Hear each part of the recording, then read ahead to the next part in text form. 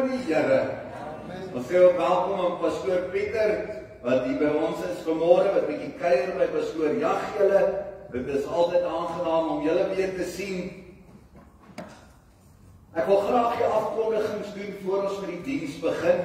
En soos ons weet, is ons gedruk weer deur Eskom en Toit. Maar kom ons staan net so en ons buig die hoofde.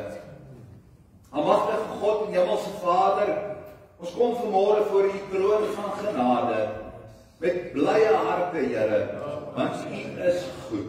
U het ons deurgedra, U het ons deur hierdie jaar gesien, en daar waar daar moeilike tye was, weet ons, Here, dat U vir ons onderneem het, dat U ons by die hand geneem het en ons gelei het, Here.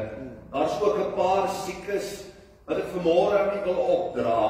Ek wil vra, Here, dat U deur die wonde van Jesus Christus daardie mense sal aanraak, dat U hulle sal krag gee, Here, en Vader, dat hulle deur U genade genesing sal ontvang. Ons bid so vir Zelda, Marie in die hospitaal. Ons bid vir Pieter en Tannie Babs, wat siek is by die huis. Ons bid so vir Tannie Annette, wat vanmôre nie te wel gevoel het vir die diens, Here, en so elke persoon wat vanmôre krank voel, bid ons in die naam van Jesus Christus, dat U daardie mense sal versterk. Die wat in hulle siege en in hulle siel bekommerd is, Here, wil ek bid dat U kalmte sal bring, dat U vrede in hulle harte sal uitstort, met daardie blye wete dat U in beheer is, Here, dat niks gebeur sonder U toestemming nie, en dat U by magte is om elke krag van die bose te verbreek in Jesus kosbare naam. Seën vanmôre hierdie diens, Here. Gee dat U Gees by elkeen van ons stil staan en laat U woord vir ons lewend oopgebreek word in Jesus kosbare naam. Ons bid dit in Jesus naam alleen. Amen. Amen. U kan gou die sitplekke neem. Groet ons aanlyn kykers ook vanmôre. En ek dink dit is belangrik. Ons kan sien is lang naweek. Ons is nie soveel soos wat ons verwag het nie. En ek hoop baie van julle kyk daar by die huise. Nou ons biduur sluit komende Woensdag aan. Kom bid saam met ons die laaste Woensdag van hierdie jaar. Ons gaan die biduur ook nie lank toelos nie. Dis basies oor Kersfees, nuwe jaar, die 11de Januarie open ons weer die biduur. So hierdie komende Woensdag aand om 7uur is biduur. Kom bid saam met ons bid vir ons gemeente, ons bid vir ons regering, ons bid vir hierdie Kersgety, dat die Here sy kinders sal behoed en bewaar. Dan die aanddienste sluit die 22ste, dit is vandag. Nee, maar dis kiesdop, dis die biduur, is die 21ste. Ons aanddienste sluit vanaand. Dis 'n broodjie aan, 'n tafelgesprek in die saal. So kom geniet dit saam met ons voordat ons almal in die Kersgety ingaan en tyd saam ons geliefdes en familie spandeer. Kom saam, kom kuier vanaand. Ek het 'n baie interessante onderwerp wat ek wil tafel en ons kan lekker saam gesels. Bring asseblief 'n bordjie soet of 'n bordjie sout saam en ons geniet 'n koppie koffie en die samesyn. Dis dan vanaand om 6uur. Goed, dan ons Kersdiens is Sondagmôre om 8uur. Onthou asseblief, ons wil julle vroeër by julle geliefdes kry. Vir die diens is ons sangdiens, Kerssangdiens. Julle gaan dit baie geniet. Ek weet nou in die agtergrond van al die voorbereidings wat al aan die gang is en ek dink dit gaan treffend wees en sien uit daarna die musiekspan wat ons op Kerssang 8uur die oggend gaan trakteer. Dan het ons oujaarsaand 'n diens. Ons het besluit om oujaarsaand die diens te hou om 2300 11uur die aand, so die middernagdiens wat ons gewoonlik hou in tradisie, maar die eerste is daar nie 'n diens. Sondag die eerste is daar nie 'n nuwejaarsdiens nie. Goed, dan baie belangrik is ons, ek wil graag met julle ietsie deel en ek gaan iets lees daaromtrent. En dan gaan ek vir 'n kort videoetjie wys en ek hoop dat die opgewonde daaroor sal wees, saam met ons daarin sal deelneem. Soos jy weet, wil ons graag ons badkamers oordoen, wil ons die Sondagskool uitverf vroeg in die jaar, want ons het groot planne vir ons Sondagskool en die uitreike vir kinders. So dit is baie belangrik dat ons kan trots wees op ons huis. Sodat wanneer ons mense nooi, ons nie hoef skaam te kry nie. En daarvoor wil ons graag 'n fondsinsameling hou. En hierdie is die eerste daarvan. Nou ek gaan net gou vir julle lees. Die Susters Unie sit hierdie ding by mekaar, maar kom ons lees saam. Enclave Private Game Reserve is nestled in the Elandsrivier Valley between the Coxcomb and Winterhoek Mountains. It is a pristine 480-hectare reserve situated less than 45 minutes drive from the city of Port Elizabeth in the Eastern Cape of South Africa. Rich in natural, historical diversity with the Bulk River running through it. It is a tranquil haven to get back into nature and rejuvenate your body and your mind. The reserve boasts over 14 species of game. Inhabitants of the forest include bushbuck, baboon, the rarely seen blue duiker, eland, red hartebees, blesbok, impala, giraffe, common reedbuck, mountain reedbuck, red duiker roam on the grasslands. Endemic fynbos and riverine valleys. Elusive leopards frequent the farm. Ek wil gou vir julle hierdie videoetjie wys. Baie dankie Adel.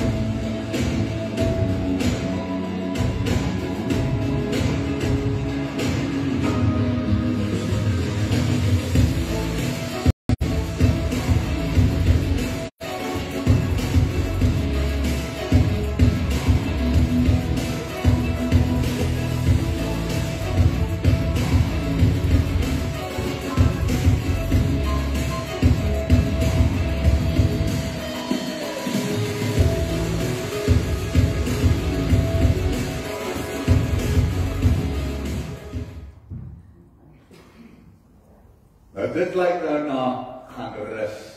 Nie waar nie? Ons is so dankbaar vir hierdie fantastiese naweek wat ons as geskenk gekry het aan die kerk. En hierdie naweek is vir ons beskikbaar gestel die tweede naweek in Februarie. So vir die lovebirds, dis so naby aan Valentynsdag, dat hierdie 'n wonderlike geskenk kon wees. En dit is vir 2 mense vir 2 nagte, die 10de en die 11de Februarie.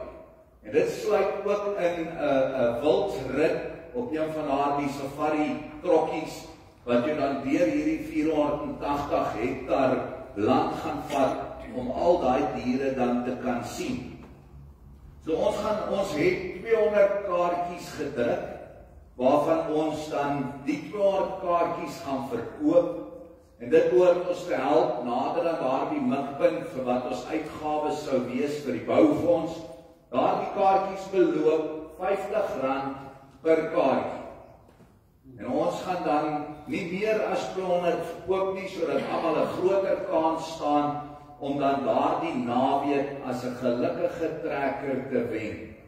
En so kan U ons help om fondse in te samel vir die badkamers. So, die kaartjies is beskikbaar by al die Susters Unie dames. Nou ek wil hulle ongelukkig op die spot sit, laat hulle net opstaan, as jy dan net kan rondkyk, want onthou, daai kaartjies gaan wyd versprei word, dit gaan nie net in die gemeente gehou word nie, ons kan dit ook verkoop buite die kerk, en mense kan dan daardie prys wen. So maak gou, kry asseblief jou kaartjie by een van die Susters Unie. Kan julle gou vir my staan, die wat hier is, asseblief? Baie van hulle is met vakansie. Amanda is hier so, Marita is hier so, daar sê baie vir hulle, Marita, jy moet gou, jou, en julle moet allemaal julle kaartjies, hier soos Marika, daar is Marie, waar is ons nog? Daar is Heini en Brennan. So kry gerus julle kaartjies by hulle, dit beloop R50 'n kaartjie, ons trek daar die prys, Januarie die 29ste by die diens. So, as julle asseblief julle kaartjies sal kry en ons daarin sal ondersteun. Prys die naam vir hou julle daarvan. En ja, ons moet help en ons hoop almal ons is die gelukkige trekker. Amen.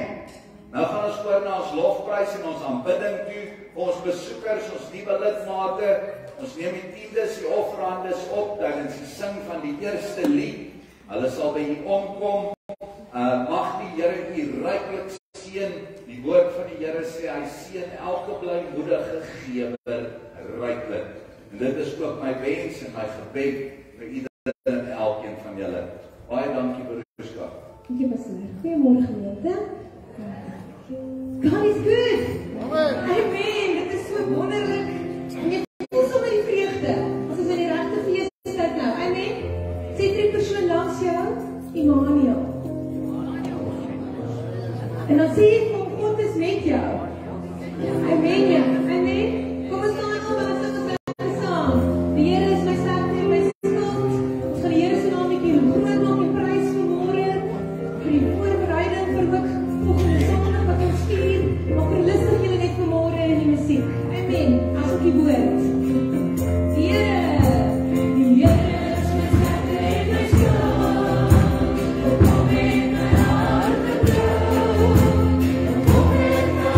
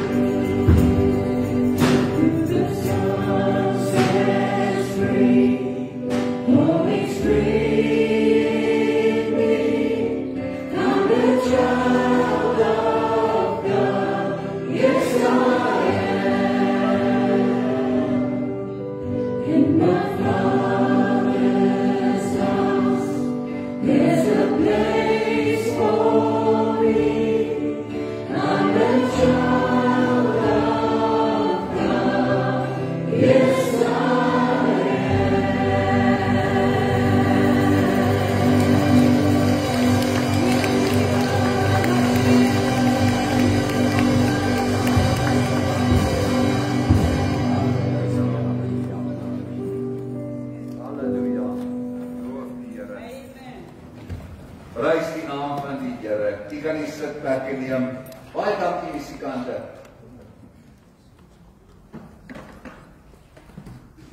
I am who you say I am. Veriska, ek het die Here is so getrou. Jy gaan dit sê na die boodskap. I am who you say I am. Ek is, wat is dit, my styl uit. Ons tema vanmorgen is, wie is jy? Die meeste van julle was by ons toneelopvoering gewees en dit staan agter op hierdie teen. Wie is jy?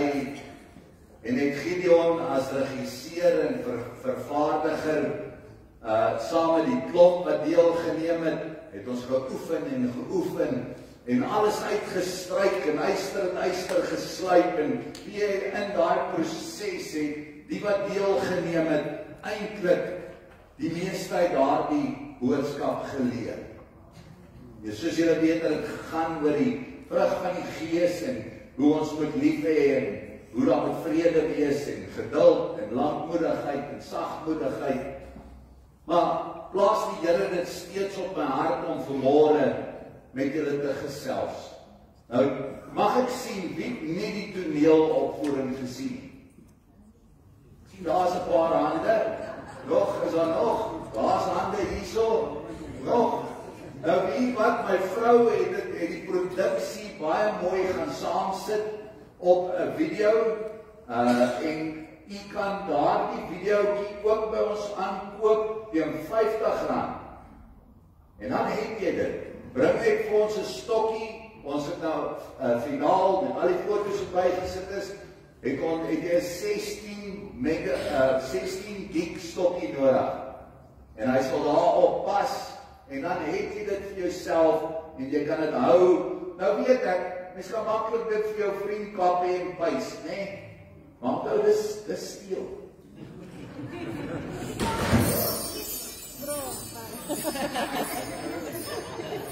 Oh, glory.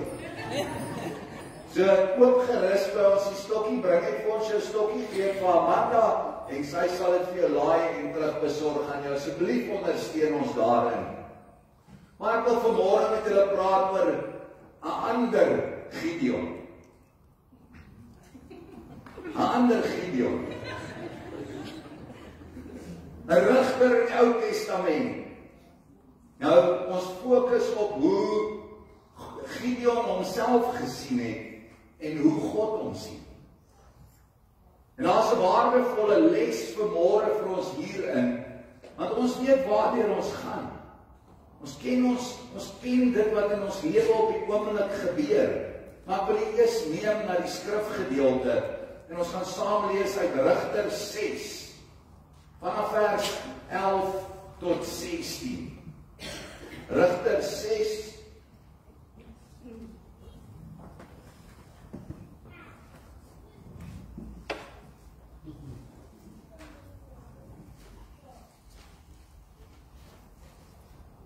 Goed, allemaal daar. Rigter 6 vers 11 tot 16. Toe die engel van die Here gekom en gaan sit onder die terpentynboom wat by Ofra staan, wat aan Joas, die Abiesriet behoort het, terwyl sy seun Gideon juis koring uitslaan in die parskyp, om dit te beveilig teen die Midianiete. En die engel van die Here het aan hom verskyn en vir hom gesê, die Here is met jou, dapper held.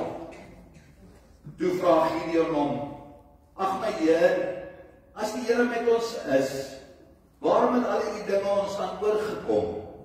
Waar is al sy wonders, waar ons vaders ons van vertel het, deur te sê, die Here ons nie uit Egipte laat optrek nie, maar nou het die Here ons verwerp en ons oorgegee in die hand van die Midianiete. Toe draai die Here na hom toe en sê, gaan in hierdie krag van jou en verlos Israel uit die hand van die Midianiete. Is dit nie ek wat jou stuur nie? Maar hy vra hom, ag Here, waarmee sou ek Israel verlos? Kyk, my geslag is die swakste in Manasse, en ek self die geringste in my familie. Toe sê die Here vir hom, ek sal met jou wees, sodat jy die Midianiete soos een man sal verslaan. Net tot sover. Hier kom 'n engel en verskyn aan Gideon, en hy sê vir hom, you mighty man of valor. Hy sê vir hom, die Here is by jou, dapper held. Maar ek sien 'n Gideon wat vrees. Ek sien 'n Gideon wat bang is vir die Midianiete, wat koring slaan in die parskyp. Nou, 'n parskyp was in daardie tyd uit rots of uit 'n klip uitgekap, en partymal was hierdie parskype so groot gewees, dat 'n klomp mans binne in hom kon staan om druiwe te trap. En Gideon kruip binne die parskyp weg en slaan koring. En toe die engel vir hom sê, hy moet gaan in hierdie krag van hom, toe hoor ons uit die mond van Gideon self, waar hy sê, maar my geslag is die swakste van al die geslagte. Hy sê, en ek self is die geringste van my gesin. Maar die woorde wat Gideon oor homself uitspreek, Geliefdes, is dit nie ook hoe ons soms voel nie? Sien, ons voel oorweldig deur ons omstandighede, die druk van hierdie tye. Ons voel magteloos en die onheil dreig dat ons net soos Gideon begin sê of begin dink dat God nie meer daar is nie. Dat ons nie meer die moeite werd is nie. Dat ons God begin bevraagteken. Maar weet jy, God sien vir Gideon deur God se oë. Amen. Geliefdes, vanuit God se perspektief kyk hy na Gideon. En hy fokus op wat Gideon se nalatenskap is. Nie moet wees nie. Jy sien, die Here fokus op dit wat sy doel en plan vir Gideon is. Dit is die kruks van vanmôre se boodskap. Die fondasie van jou identiteit. Die fondasie van jou identiteit. Hoe God jou sien en wat God van jou sê. Amen. Ja, dit is waar.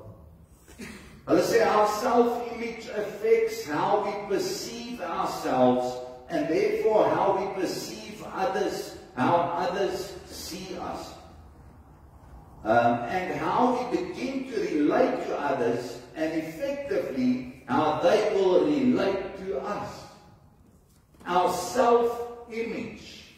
Jou selfbeeld is hiervan sprake, geliefde. Maar dit is nie jou identiteit nie.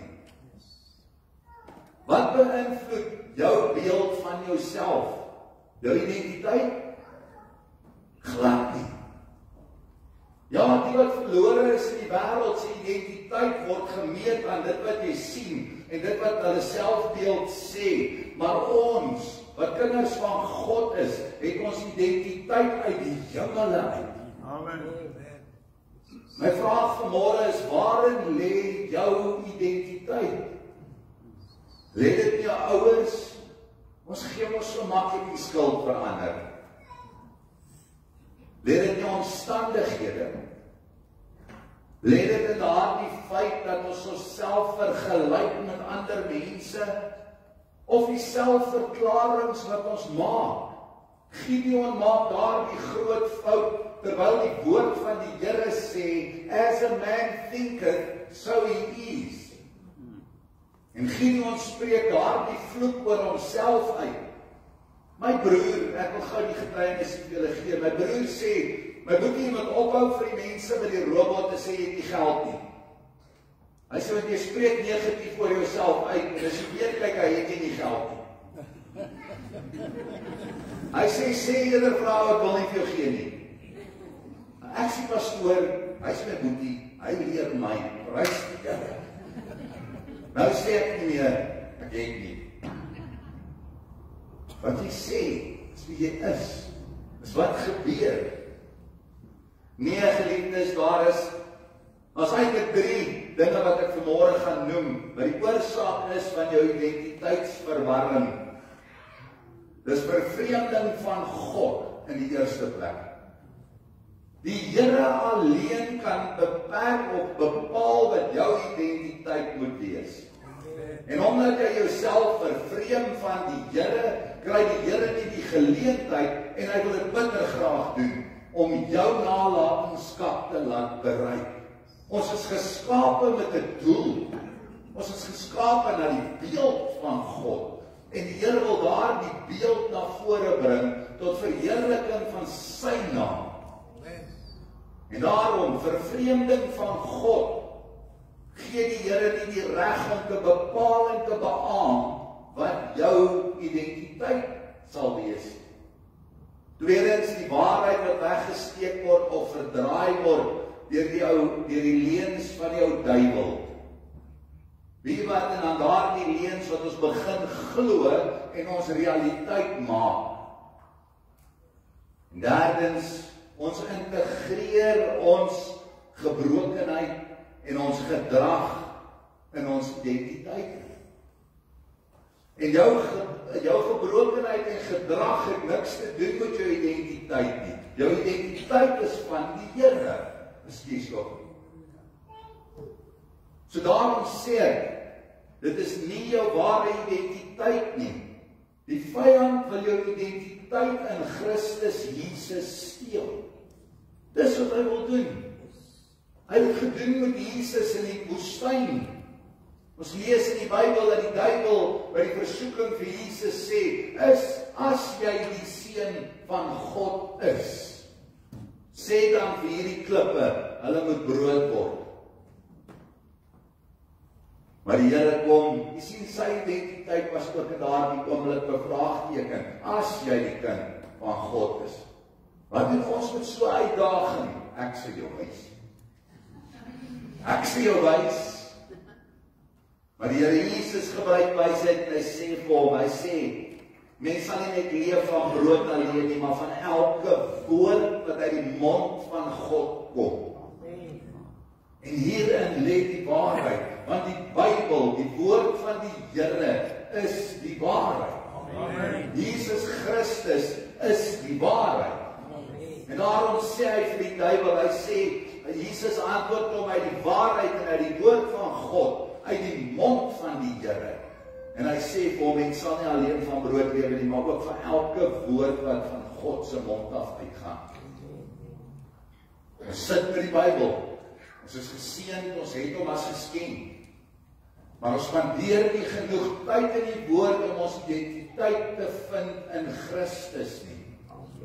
Ek wil u aanmoedig, bid die Here, bid die Gees van God om die skrif vir jou te openbaar en spandeer tyd in die woord van die Here. Yes, amen. Selfbeeld is nie persepsie. Selfbeeld en identiteit is nie dieselfde nie. Jou selfbeeld en jou identiteit is twee aparte dinge. Ons laat toe dat die twee mekaar oorkruis. Jou selfbeeld is 'n persepsie wat jy van jouself het en wat jy dink ander mense van jou dink. En daarom is dit belangrik hoe jy jouself sien en hoe God jou sien. Amen. Daarom is die vraag weer vanmôre, wie is jy? Ek wil vanmôre daai spieël weer hier voor neersit. Sodat mense kan besef dat wanneer jy in daardie spieël kyk, dat jy die waarhede sal raak sien oor jou en oor my identiteit. En dis wat ek vanmôre wil doen deur hierdie boodskap. Wil jy jouself raak sien deur die woord van God. In die eerste plek is die waarheid, jy is kosbaar. Jy is waardevol vir die Here. Amen. Johannes 3 vers 16. God het die wêreld so lief gehad dat hy sy enigste seun gegee het. O, dankie Here. Sodat die wat in hom glo, nie verlore sal gaan nie, maar die ewige lewe sal beerwe. Jy is kosbaar vir die Here.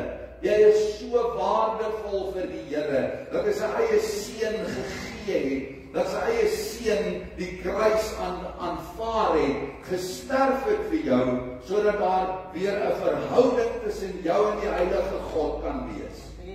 Die straf vir jou sondes is weggeneem. Amen. Jy's gewas in die bloed van Jesus. Dankie Here. Die Here sê jy is kosbaar. Tweedens, is jy nie. Jy is nie. 2 Korintiërs 5:17 en 19 sê, of vers 17 sê, iemand wat aan Christus behoort is 'n nuwe mens. Die ou is verby, die nuwe het gekom. Ons het gepraat oor regverdigmaking en heiligwording, en ek glo en vertrou u het iets daaruit geleer. Want die heiligwording is 'n proses vir die res van jou lewe. En daarin moet ons jubel en juig. Daarin moet ons in die verdrukking bly wees, want dis waar ons die lydsaamheid leer. Dis waar ons meer geloof kry. En dis waar ons nader aan God beweeg. Jy sien, jou gees word nie. Jou gees wat dood was, word jy lewend deur in Christus Jesus te glo. Jou hele identiteit word nie. As jy ophou dwaal, die skrif sê ons almal gedwaal soos skape, elkeen ons eie rigting geloop. Maar God het al ons ongeregtighede op Jesus Christus laat neerkom. En in daardie oomblik is jy nuut gemaak. Jou sielsarea word verander en genees en nuut gemaak in daardie proses van heiligmaking en die vernuwing van ons gedagtes saam met die Heilige Gees. So wanneer jy 'n uitlating wil maak wat negatief is soos Gideon, moet jy onthou dat jy dan die Gees wat in jou woon onderdruk. Maar as jy positief oor elke situasie uitspreek, kan die Gees van die Here werk en kan dit gebeur, want God is 'n waarmaker van sy woord. Derdens, jy's 'n kind van God. Halleluja. Johannes 1:12, maar almal wat hom aangeneem het, die wat in hom glo, het hy die reg gegee om kinders van God te word. Hulle is dit nie van nature nie deur die drang van 'n mens of die besluit van 'n man nie, maar hulle is uit God gebore. Amen. Jy's 'n koningskind. Jy's 'n kind van God. Jy het die reg om hom te noem Vader, Abba Vader. Halleluja. Jy's sy seun. Jy's sy dogter. Jy's nie meer 'n slaaf nie. Selfs die verlore seun het nie huis toe gekom en 'n slaaf geword nie. Hy het sy kindskap terug ontvang. Daarom moet jy weet dat jy as seun, jy as dogter, die voorregte het van 'n seun en 'n dogter in God se koninkryk. En jy moet daaruit begin lewe. Ek wil jy vanmôre bemoedig, ons sit in die Kersgety en wie dus met alles wat om ons gebeur en rondom ons gebeur, sukkel ons om ons spirits op te tel. En ek wil jou bemoedig en sê, lewe kind van God, geniet elke oomblik. Die Here se genade is vir ons so groot en ek weet ons het hartsbegeertes, maar die Here sal voorsien. Die Here sal die deurbrake vir jou bring. Vierdens is jy aanvaar. Jy staan vlekloos voor die Here. Het jy jou sondes vanmôre afgestaan bely? Ja? Amen. God is getrou en het jou vergewe. Dis sy woord. God is nie 'n persoon dat hy sou lieg nie. Draai net jou rug op daardie sonde wat jou vashou. Los dit vir eens en vir altyd, want dit steel wie jy is in Christus. Die prys is betaal, dis volbring. Halleluja. Nou moet ons daarin begin lewe. Jy's aanvaar. Kolossense 1:20, deur die bloed van sy seun aan die kruis, het hy vrede herstel. Deur hom het hy alles op die aarde en in die hemel met hom versoen. Jy sien, omdat ons identiteit nou in Jesus Christus is, kan God wat heilig is ons aanvaar en ons met hom versoen. Jy is versoen met Vader. Deur Christus Jesus. Jy is aanvaar die oomblik toe jy Jesus aanneem. Toe jy glo en verklaar dat Jesus aan die kruis vir jou gesterf het, opgestaan het uit die dood, het jy die ewige lewe, 'n nuwe identiteit ontvang. Halleluja. God die Vader sien jou as vlekloos, justified, geregtig, wanneer hy na jou kyk. Sonde het skeiding gebring, maar Jesus Christus het versoening gebring. Amen. En ons weer daardie egte verhouding kom plaas as koningskinders. Sien, ek wil afsluit. Ons selfbeeld kan 'n houvas hê. 'n stronghold word. Jou selfbeeld, dit wat jy van jouself dink, dit wat jy dink ander mense van jou dink, kan 'n houvas op jou hê, op jou identiteit wat God vir jou bepaal het, kan dit hê. Dit kan jou blind maak vir die waarheid. En dit kan ons ook, en dit is presies wat die vyand wil doen.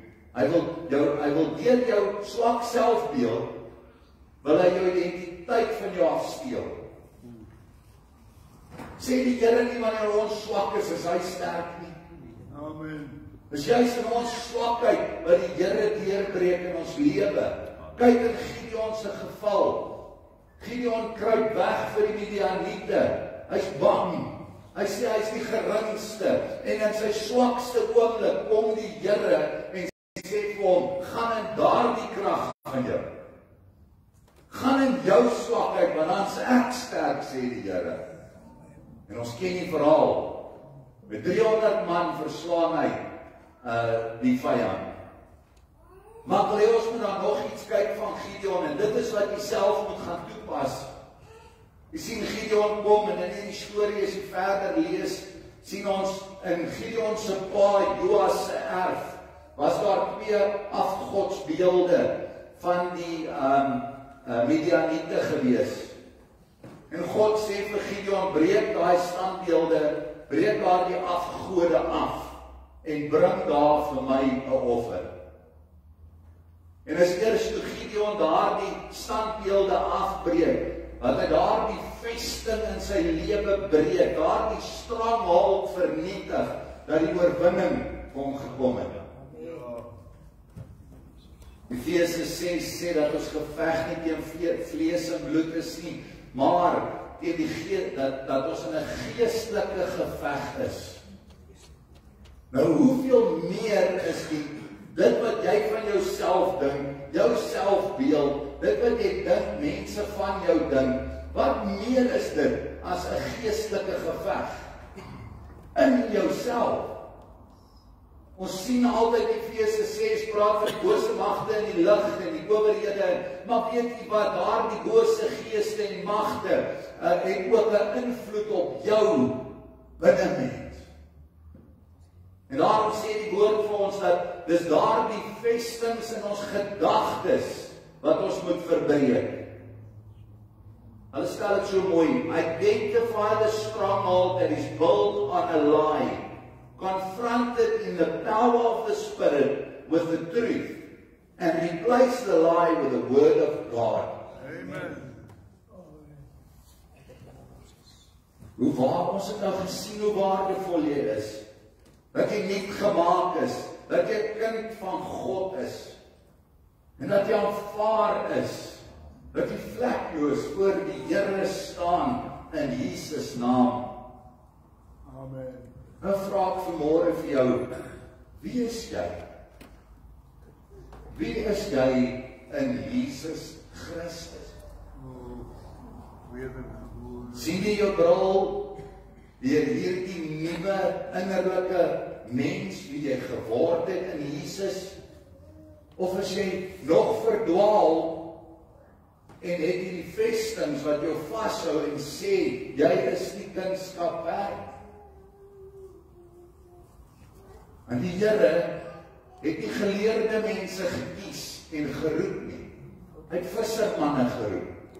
En hy het vissermanne aangestel en gesê, volg my. En net so vir my en vir jou, daardie vestings in jou gedagtes te verbreek en in oorwinning te begin stap. Om te weet jy's 'n koningskind, om te weet jy's vrygemaak. Ja, maar my hele familie, ja, maar my vriendekringe, kry vir jou 'n nuwe vriendekring.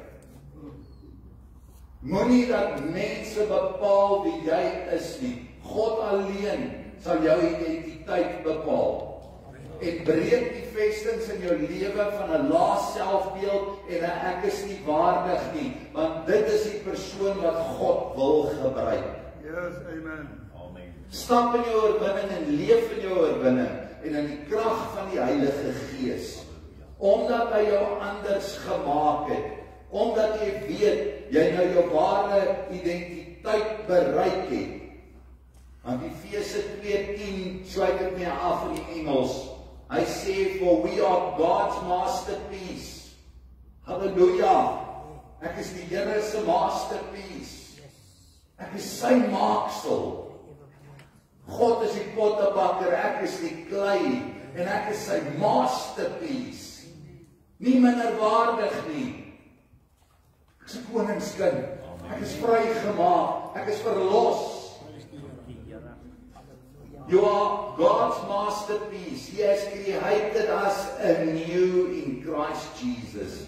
So we can do the good things He planned for us long ago. Dis voor die grondlegging van hierdie wêreld uitverkies. Om vlekloos sonder gebrek voor God te mag staan. Daardie oomblik het aangebreek die dag toe Jesus aanneem. Amen. En nou staan jy en jy moet nou opstaan in daardie oorwinning. Die oorwinning wat Jesus Christus vir jou behaal het. En breek daardie vesting van minderwaardigheid. Tel jouself op. Moenie kwaad raak vir mammy of vir papi, of moenie dat ander mense jou ongelukkig maak nie. Wie ons jong mense, en wie, ek het daaraan gedink, waar nie eintlik waar preek nie, maar wie, ek moet dit noem, Gees lê op my hart. Gideon sê, sy geslag is die swakste van al die geslagte. Ek sien so min kinders in die kerk vandag, dat ek wonder, of ons in dieselfde bootjie, in dieselfde posisie nou is, as wat Gideon in was nie. En as die Here vir Gideon kon deurbreek, dan sal die Here ook vir ons deurbreek. Maar ons moet gaan in daardie krag van ons. En ons moet die kinders weer gaan vertel van Jesus. En ons moet hulle in die huis van die Here bring, waar die Here hulle kan grootmaak, waar die Here vir hulle identiteit gaan gee. Want op die stadium gee sosiale media vir ons kinders hulle identiteit. Op die stadium is die vriendekringe wat hulle het, wat vir hulle sê of hulle waardig of nie waardig is nie. Hulle selfbeeld word gebou deur die vyand. Hoe gaan daardie kinders dit ooit wees? En ons wat die Here ken, ons wat 'n identiteit in Christus Jesus het, moet gaan en die kinders van Jesus vertel. Amen. Prys die naam van die Here. Die musikante kan vir my na vore kom. Sien, ons het daar tyd vir 'n afsluitliedjie.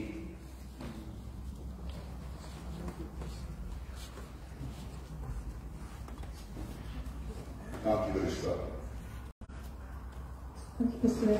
Kom ons staan saam geniet, Pastoor. Dan sing ons saam God's got an army marching through this night.